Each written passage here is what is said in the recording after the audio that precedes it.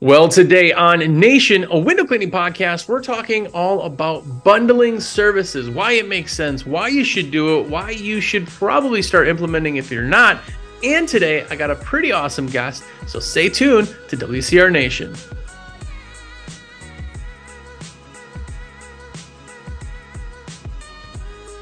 What's up, everybody? Jersey here from windowcleaner.com, and you are here. What's up? If it's your first time here, have a look around. We've been doing this now for almost 6 years, 300 weeks straight. You got tons of content to catch up on. It's anywhere podcasts are found, and of course also on YouTube if you want to play it in the background. I got more of a face for radio, so that's on you. But if you're not new and you've watched the episodes, you've listened to the episodes, and you've become a cool kid, meaning you've purchased your supplies through me, shameless plug. Well, it is because of you that I get to live the lavish lifestyles of blank t-shirts and hair gel, and I thank you for it. So if you haven't yet, let me be your rep. Please do. My number is 862-312-2026. That's a cell phone, so call me, text me, whatever. I would love to be your rep. And of course, if you've seen the stickers, you've seen everything else, go to awcmag.com and get your subscription to American Window Cleaner Magazine. Of course, you're a nerd for window cleaning. That's why you're here watching or listening to a podcast about it. Why not go and get the magazine too? So do the whole trifecta. Go and get that. It comes to your door every single month with stickers and everything else. It's amazing. So go check that out. But today, I do have one of my favorite people in all of the world joining me, Mr. Curt Kempton from Responsibid himself. What's up, man? Hey, how are you today? Sorry, I got the camera over there. How you doing, Josh? I am good, man. I am good. I am so excited to talk to you. I have not done an episode with you in probably 3 years. It's been a really long time, so it's really awesome. But if anybody doesn't know who you are, they're living under a rock. But if they don't know who you are, tell us who you are. Give us a quick lesson on who you were, what you've done in your life, and what got you here. Well, that's an open-ended question. I started my window cleaning journey just buying a trailer and starting up from scratch. Didn't know what the heck I was doing. Built the business up, and in 5 years from the time I started it to the time I sold it, in that part of the journey, I sort of found out that I was a chicken when it came to selling, and I had no idea how to quote a job, and I made a bunch of stuff up, asked a lot of questions, found out from other people how to do good salesmanship. Turns out it's more of a system than it is an actual personality, I think. And so I started building software for my own cleaning company, and originally it was not very customizable at all. But then my friends started asking me for ways they could implement it in their business, and Responsibid was born. So I ran Responsibid, my own window cleaning company, for 2 years. It overlapped, and it was just too difficult for me. I'm not like a Richard Branson or an Elon Musk that can run like 15 different companies. So I sold my window cleaning company, which did become quite successful, but I've been doing software ever since. And obviously Responsibid's come a long way from those early days, but the same principles have always applies. That basically it's a sales system for a company to use to make sure you're giving accurate, value-driven quotes that'll help you to close higher, more jobs at higher average ticket prices with less effort. And we do it in lots of different ways, but we can talk more about that later on. Yeah. You still, I think, may hold the record for the most consecutive wins at the IWCA show for branding. I still remember, young Kurt's walking around with all of your stuff. I'm like, dude, this guy is so much farther than anything I've ever done. I felt like a peon when you were just winning all these super awesome things. So your branding was on point. Thanks, man. Well, I'll admit that it was a crutch because I told us that earlier. I'm a real wimp when it comes to selling. I grew up with a really bad taste in my mouth about what salespeople were. And I just found that the less selling I did and the more marketing I did, I just felt like that was somehow more legit. I was wrong about it. But at the end of the day, it actually did win me some pretty cool awards. And it made my company a lot easier to sell. But I do think that people who have the God-given gift of being great salespeople, I hope they know what they have. Yeah. Well, it's the whole introverted extroverted thing too. Sales is just explaining what you have and telling somebody else the same thoughts you have about why it's the best choice. That's sales. Yeah. There's always shady people in every industry, but you think car salesman with a toothpick and a greasy hair trying to trick you, but yeah, I totally get that. True. Yeah. It's true. It's And true. you started software, like that's a pretty, I don't want to say random, but a pretty awesome thing to kind of, most people aren't like, well, I'll start a software company real quick and do that. Like, has that journey for that side of things been different than you thought? You're into other industries now. You've seen the other world, or your blinders for window cleaning are off. How's that all been? Well, definitely window clean. It's funny, window cleaning I just fell into because that's where I was at. And you're right, I've gotten into other industries and I had no business starting a software company. I've learned some very painful lessons along the way. But I have surrounded myself with much smarter, much more capable people, and it's helped a lot. But as I've gone to carpet cleaning industry and the maid service industry and obviously the window cleaners often are pressure washers, but there's like the HVAC side of things and the plumbers and there's just so many different industries. Air duct cleaning is another big one. I have found that there is no industry out there like the window cleaning industry. And it's fascinating because lowest barrier to entry, you would think that all the scrubs and all the people who don't know what they're doing would find their way into this low barrier to entry, which is, by the way, I was a young married man. I was like 21 years old, married. I started my company. We had 2 kids with my wife, very young married couple. Why do you think I started my window cleaning company? Very low. $50, you got all the equipment you needed. Yeah. Which is like the last $50, right? So so you would think that the industry would draw sort of the worst of the worst. I mean, if you're just doing it mathematically on paper. Yeah. But actually, it turns out to be the exact opposite. The community in the window cleaning industry, and I would even say the level of professionalism and aspirations tend to be the highest. The people who fall into success accidentally doing all the wrong things and like you get the carpet cleaner that every once in a while a blind squirrel find its nut kind of thing. Like, yeah. And I don't talk bad about them because like obviously they are my customers and there are a lot of really savvy people out there. Yeah. I'll just say that per capita, the window cleaning world, like conventions before there were other conventions. Yeah. Window cleaning was ahead of the curve. Facebook groups, not even Facebook, forums for people who didn't beat each other up and actually helped each other. WCR paved that path. If you remember Gary Maurer, yeah, I actually remember him being really rough on people, but there was a true sense of helpfulness in his old email thread. It was an email group. Yeah, that's OG right there. Yeah, he is, and I just don't think that other industries. Now, granted, I wasn't in those industries at those specific times, but let's put it this way: when I was a window cleaner, being a multi-million-dollar or even just a 7-figure a year revenue company was quite rare. Yeah, I've looked in a lot of industries, and HVAC, they're selling like $5,000 jobs all day, every day, or more. $5,000 to $20,000 jobs all day, every day.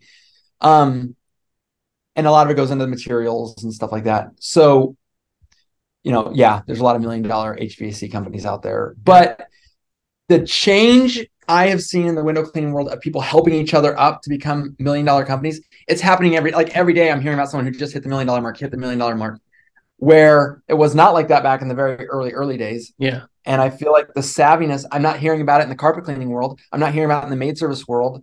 Debbie Sardone sort of has a special little thing going to help people become millionaires in the maid world. But all I'm saying is I've been blathering on. I come back to the window cleaning world. Sure, it's my roots, but there is something magical in the window cleaning world compared to the other industries. Yeah, I would agree. I would absolutely agree. It's interesting. We have blinders. This is all we see, but it's very interesting when you get out of that and you look at other industries. So yeah, but jumping into bundles, kind of, that's what we really wanted to talk about too, is this bundles thing, because anybody who's watched or listened to this podcast has heard the whole threes. That whole kind of threes was the original bundle type. That was the selling power of doing that is absolutely amazing. And most people still aren't doing it. They go, oh, this is what you want. Here's the price. And they don't really understand the buying triggers of bundles.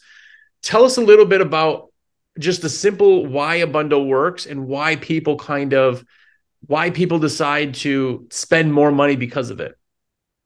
I think the most important thing to understand is why the other way doesn't work, because it'll help you understand more how bundles work. So I call it the ultimatum. If you go to someone, you say, that'll be $450, yes or no. Well, at that point, the options aren't enough, and people typically don't feel that they're empowered enough to have enough information to make a decision. And so no is a much more attractive sound to them in the buying psychology than yes. Yeah. So why does bundling work? Why do packages work? They work because it informs without overwhelm. And that's the key of sort of what we're talking about today is how do you help a customer to feel comfortable that they have enough information without feeling like they'll never get enough information? Yeah. Buyers indecision is really a big thing. That bundle thing you're talking about, that's when somebody says, this is what I want. You tell them what they want. And in the back of the brain, they're like, well, I don't know. Is this the right price? Like, what else is there? Should I be missing something? Should I be doing something? Like giving them the options takes away that buyer's indecision. Yeah. And actually, that's the most important part is have you ever read the book by Donald Miller called Building a Story Brand? I have not. Okay. It's an awesome book, business book. I can't recommend it enough. There's lots of principles in the book about sort of helping your customer to find themselves as the hero in your brand. Yeah. That's not the part I want to hone in on, but there's a part of the book that talks about the idea of people trying to be too cute with their customers. And we get too cute for lots of different reasons. So I'll give you a couple examples. One thing that we do is we name our company something that doesn't say what we do. And then you get to the website and you're not sure if that's what they do. So for example, then your company is a carpet cleaning company, but you don't want to be roped into all the carpet cleaning companies. So you name your company Bob's Interior Services. So Bob does interior services. Okay, great. I get to the website and it goes, make the inside of your home sparkle. Okay. Maybe that's carpet, maybe it's not. But people are trying to make decisions really quick.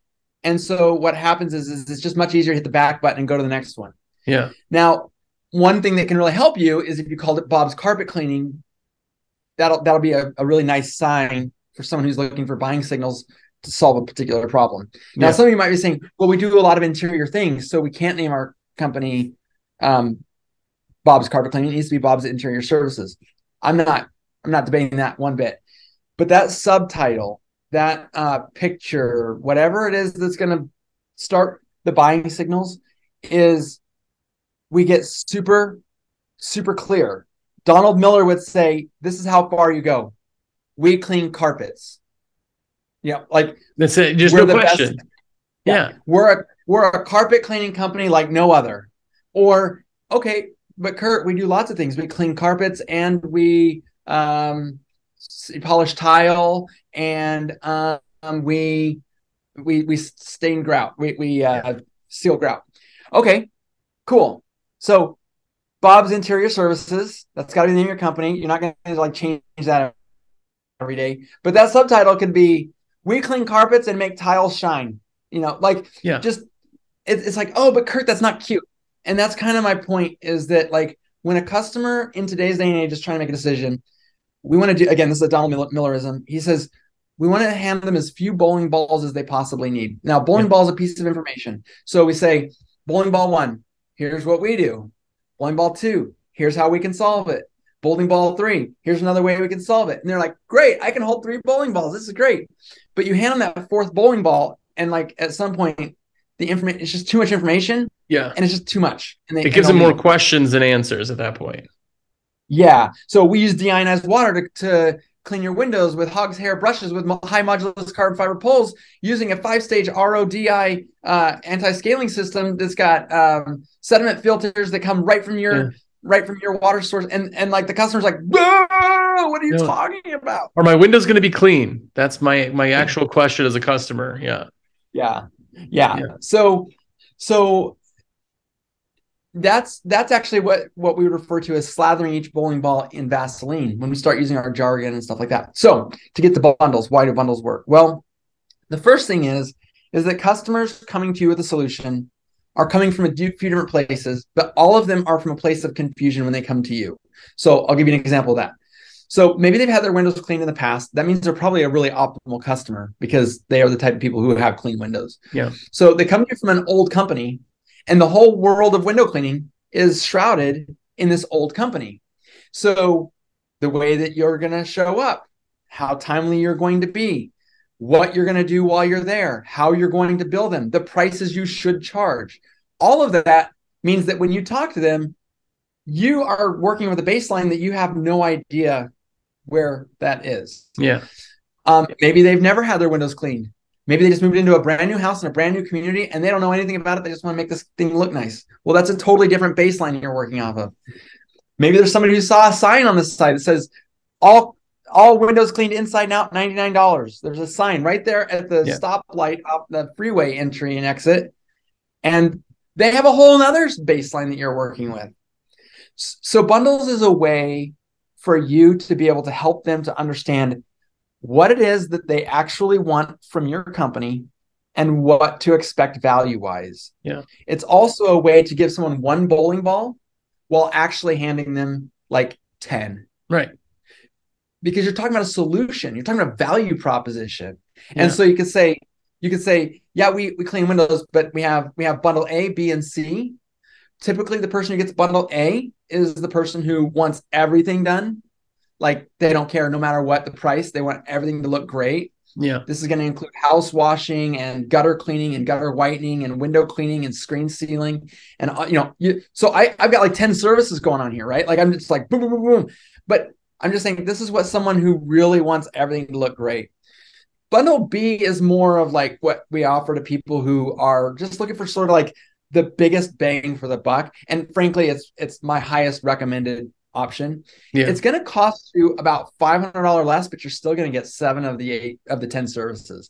You'll get your windows cleaned, your gutters will be cleaned out.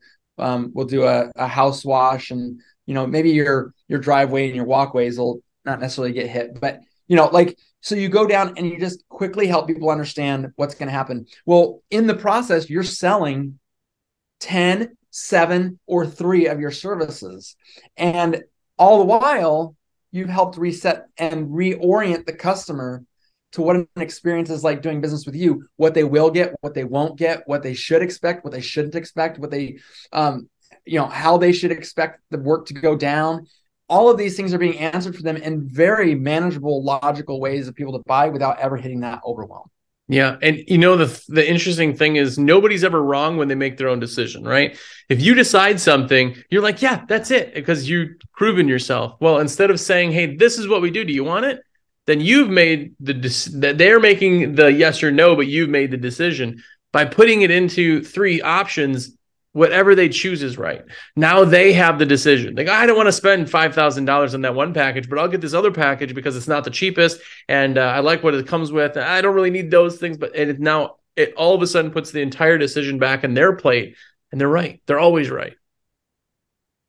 You reminded me of something that's really important too in this, is that as they're making that decision and they're having that experience, if they go get 3 quotes from 3 different companies, you're asking the customer to try to figure out what the difference is between all the prices that they're quoted. Because, the guy who's not really focused on being profitable, he's in that startup mode. We've all been there, right? Like, I'll do anything for anything. Like, give me $5, maybe not 5, but you know what I mean? And, and they've got to figure out like, well, what's the difference between this guy and you?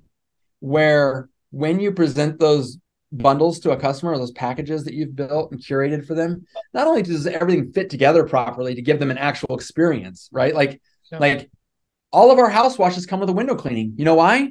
because when we're done washing your house, they're always going to have spotted windows and they're going to have clean windows. Well, Yeah. so not only have you curated in a way where it's like, oh, it makes sense how they put these things together. But there's another added benefit, and that is that as the customer is deciding what they want to do in those curated bundles, they're doing it from somebody who already has the unshoppable characteristic.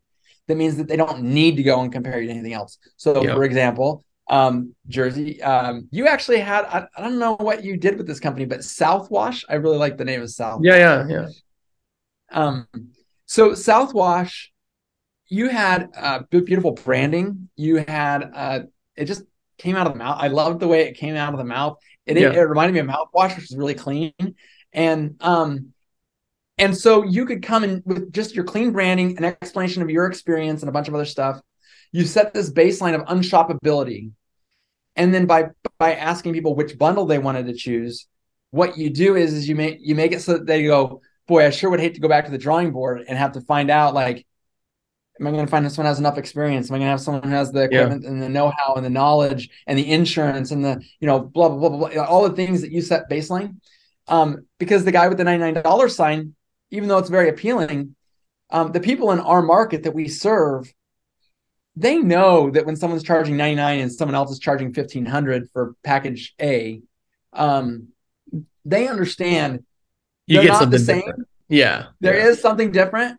And when you go and set that baseline, all of a sudden it's like, you know what? At this baseline, these are the three options I have. And I don't want to change that. Yeah. It's price versus value. Value justifies price. So if you can explain the value because you're getting all of this, you're getting these items, this is why the price is what it is. The next guy that comes over and goes, oh, we do it for this. Well, you didn't tell me your value. Like, you instantly aren't selling against somebody else. You're only selling against the three options that you have. But you said something interesting before that I want to dive into too. You said that you're able to increase your average ticket because of bundles. Why is that? Yeah. Well, it's actually, you don't even have to increase it. Your customer will do it for you. It's so because they're right. They made the decision. Yeah. Yeah. So what happens is when you first go to someone, like I said, remember you have the three different people that I described plus 100 other kinds that have their own reality in their mind when you come. Those people who got a coupon 20 years ago in the mail that saw that window cleaning was $20, and also the people who believe that, the sign on the side of the road was probably about the price that you're going to quote. When you price it out to them and just your basic window cleaning package is $350, they're not buying from you. Yeah. They're not buying from you because it doesn't match the reality. So if you take bundles and you say, we have package A, that's $1,500. You think they're going to buy that? Probably not. They're looking for the really low dollar amount. But it does reset their brain. Right. So the first is the anchoring effect. And the anchoring effect says, whoa, this is not even the same planet. What am I to learn here that I didn't understand previously? Yeah. Again, their brain is probably talking them out of the highest price. But when we get down to the $850 package, and then we get down to the $250 package, what happens is the customer's resetting now from $1,500 to $800, and then they reset again from $800 to $250, as opposed to $99 to $250, right? Yeah. That anchor that they started with, it causes a lot of trouble with the ultimatum. Now, here's the other thing. Let's say the person calls and they're like resetting from that $1,500 and they get to the $800, and the $800 sounds like, gosh, this is actually, I wasn't thinking about my gutters. I wasn't thinking about getting my roof cleaned. I wasn't thinking about getting my flat work done. But gosh, this $800 package still leaves me wanting more. Like, if I don't get my roof done, I'm going to end up having to put a whole new roof on this house sooner than I would have liked to have. I have the money in the account right now. I could save my roof and make it last a lot longer. I know I was just calling for window cleaning, but gosh, I'd be crazy not to. You can see how this mentality works, right? Yeah, like, and it's not the $1,500. I mean, it's really, that's too much, but $800 just doesn't seem like a lot. That's half the price of the other one. It creates that. But even then, after they start selling themselves on the $800, They start selling those 800, and yes, they might bite on the 800 or they might bite on the 250. But here's what happens is they start biting on the 800, and now that their world is opened up, that roof cleaning, the $1,500 package starts sounding like I'd be crazy not to do it. That's where like this, like, so it'll allow the customer to, where they would normally have that knee-jerk reaction, the psychology of it going, you're a rip-off artist. This should be $99. Get out of here. That knee-jerk reaction gets stopped by anchoring to a high price. And when you start moving back down, you'll actually find that not only will you sell them higher stuff in the lower packages, but they actually will upsell themselves to the higher package because now they're able to absorb the value exchange. Yeah. That's the crazy thing is the subliminal side of buying triggers and justification and people wrapping their brain around value. All that comes into play when you start doing bundles. If you're not doing bundles, you're kind of giving yourself that loop. Now, on a side note, I have to talk about response bid. Anybody who's watched, I know I talk about it a lot. There's actually a link in this video on YouTube for it to sign up right now. But tell me about response bid real quick. I know we're kind of wrapping up, but tell me what response bid does in its simplest form and why those bundles in response bid end up working. Yeah, so we're a sales funnel that clicks into your CRM. So if you use like Customer Factor or Jobber or Market or House Call Pro, any number of other ones that we have, Service Monster is one that we just upgraded our connection to. So you put us on top of that for your sales process. ResponsiBid has modules that will allow you to install it on your website. You can use it out in the field in person. You can use it over the phone. It's basically your intake form that allows you to collect as much information as you want from the customer to begin the packaging process and the bundling process. So you go in and teach it your pricing. You go in how you want to do it. You figure out what you want to allow through each of those 3 channels, online, over the phone, or in person. And then it will do all of the math to start building your proposals for you. You can tweak them. You can add videos to them. You can do all sorts of stuff. We could literally talk for 4 hours about all the things ResponsiBid does. It does so. I remember when it was originally started, it was awesome. And there's 1,000 things that it can do now, from follow-ups to like a billion. Yeah.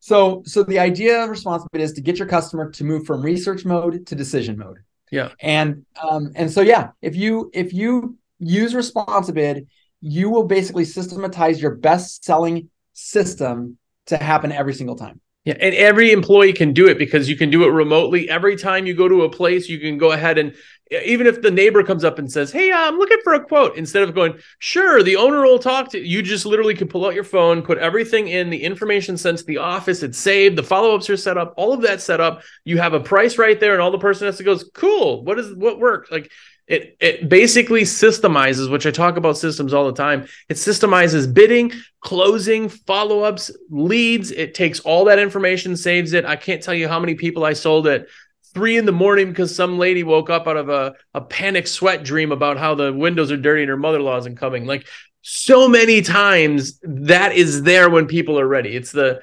eBay, Amazon world, and it just works so stinking well. So if you guys, by the way, haven't checked it out yet, this sounds so spammy, I know, but the link's down below. You can literally click it. It'll bring you right there. Just take a look at it. You guys make it so easy too to kind of get into it because there's onboarding, there's setup, and there's all of that. That can be taken care of. So even though you have 1,000 things that it does, you can make it super, super simple. And it's like as tailorable to specifically your company as any product I've ever used. So anyone who signs up with ResponsiBid gets a success coach who will take you through the 6 steps of setup and actually be there every step of the way, sharing your screen or doing it for you while you watch. So you don't have to like worry about all the things it does. Nice. You just tell them what you want to do, and then they can give you insights as they build it for you. Yeah, that's awesome.